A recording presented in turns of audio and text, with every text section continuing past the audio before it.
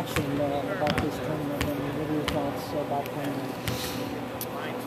I think the opportunity to play far outweighs any negatives. Obviously, it's not the tournament I prefer to be playing in, but given our choices, we're happy to continue to move forward with practice and have another game to play for our young guys, and also extend the careers of our seniors as long as we possibly can. I think maybe that will help because you do have such impact seniors that will help motivate maybe some of your young guys who may be disappointed not to be playing in a different tournament. Well, I hope so. I hope the fact that the seniors don't want this to be their last game at the Quest Center and motivate them to play as hard as they can play. But we're starting 4 non-seniors, so the opportunity for them to play another game, to prepare for somebody that we haven't seen before, it can do nothing but help you. And the reality of it is there's about 180 Division I teams that are impacted in and close the season down for the year, and we're one of the few that gets to continue to play. Talk about this team you're playing now. What do you know about them? I don't know a lot about them. I found out about 10 o'clock last night who they're playing. I do know their guards are very talented. Adrian Oliver is averaging 25 points a game, the 3rd leading scorer in the country, and their guard corps combined is averaging 50 points a game. So it's going to test us defensively, trying to keep their guards in front of us and defend the 3-point line because it's obvious that their guards are playing at a very high level right now. Kenny was over here. He had a pretty good tournament down in St. Louis. Just talk about what role he might play. I mean, it seems like he's playing better. Well, he played great at St. Louis, and he's carried that good play over onto the practice floor since we returned. He's not a senior that wants to see his career come to an end. He's practicing with a lot of enthusiasm and a lot of effort, and I would expect that he'll have a big game for us tomorrow night. Coach, I know you have bigger fish to fry, but UNO going to Division I, another big-time basketball team in the city. Is it good for basketball in the city of Omaha and the state of Nebraska to have another D1 sport in town? I haven't really thought about it. Because I've got plenty on my own plate to worry about what somebody else is doing. But obviously, there are some challenges there. Anytime you transition from Division II to Division I, it's quite a chore. Having friends that have done it at the South Dakota schools and the North Dakota schools, it's maybe not as easy as you think sometimes. So they've got a long road ahead, but hopefully it all works out for them in the end. Creighton has played UNO in the past. Would you like to schedule a series with them for the future? That's something we'll discuss at a later date.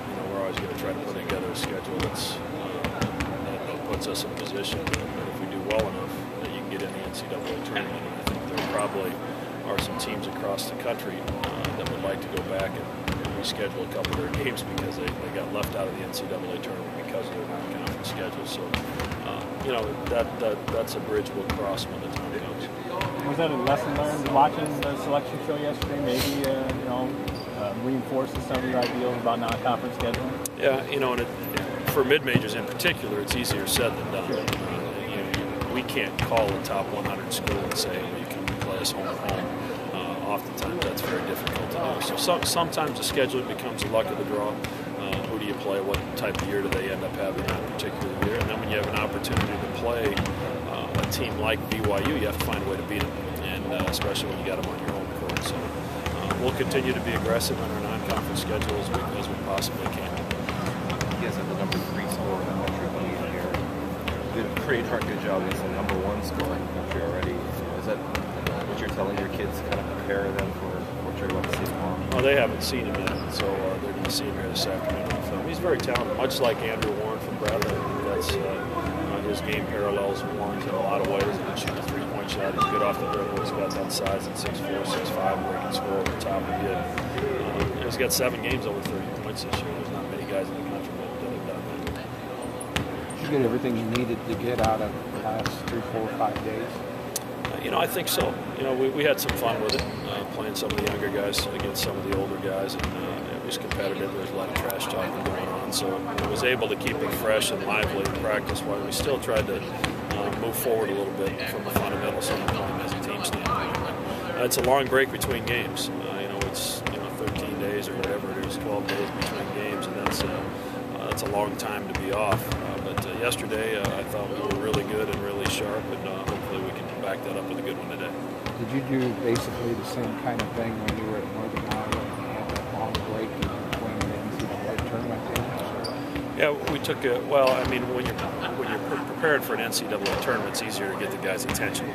So I don't think you have to be as creative to keep your practices fresh and alive when an NCAA tournament bid's around the corner. This is my first experience with a tournament other than the NCAA tournament, so we just tried to be creative in our approach, tried to keep it fresh for the guys and interesting, and at the same time, hopefully we got it better. In your discussions with the CBI, did they give you any kind of indication to win tomorrow night, playing at home the next round, or is that? Well, that's our hope and that's our expectation, but you know, things change, so we're happy to be home for the first one, and you know, hopefully we can get a good crowd out here to support our guys tomorrow night. It's good for our seniors, you know, to get a couple extra games, and also for our younger guys to get a little bit more experience. So, I mean, but at the end of the day, it's basketball. Anytime you get a chance to play, you know, it's a blessing in itself. So, I mean, we're all happy for the opportunity to come out here and play another game. Is it a motivation factor for some of these guys? Disappointed that they're not going to the big dance?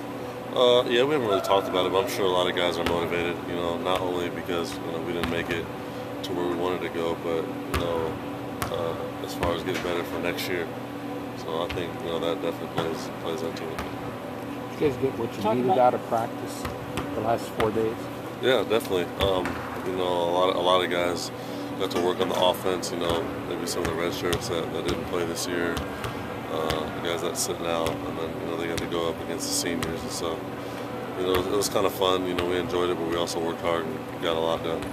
You had a pretty good tournament on St. Louis. Just talk about this end of the year for you. You're kind of playing for it. It seems like harder every time.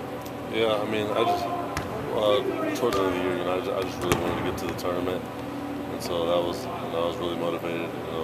But I thought even when I wasn't playing well, I still had the same mentality, same focus. But things happen to turn my way towards the end of the season.